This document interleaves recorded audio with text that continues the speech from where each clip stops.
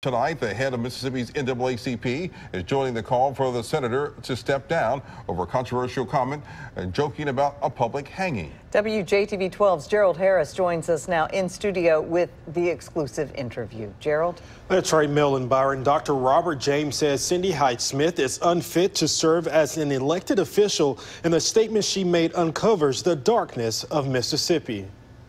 To make a statement that she would be on the front row of a lynching is something that's heartbreaking to all the citizens in the state of Mississippi. The backlash is heating up for Senator Cindy Hyde-Smith, who is not backing down on her statement about sitting on the front row of a public hanging. And she should be held accountable to what she said.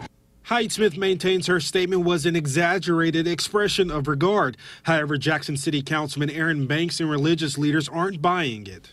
Because of the fact that you refuse to acknowledge. If anybody's going to repent and ask for forgiveness, you got to acknowledge. Because of the fact that you fail to acknowledge your deplorable words, you need to resign. Calls and emails to Senator Cindy Hyde-Smith to clarify her statement have gone unanswered.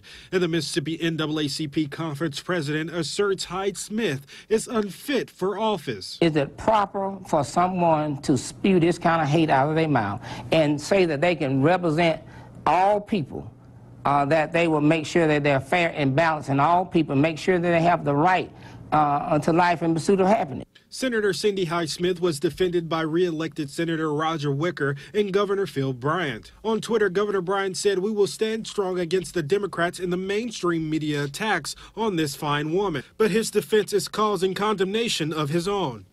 I think what is really offensive to the citizen of this state, that you would have a governor that would condone her action, and then she would continue not to give an explanation of what she said about lynching.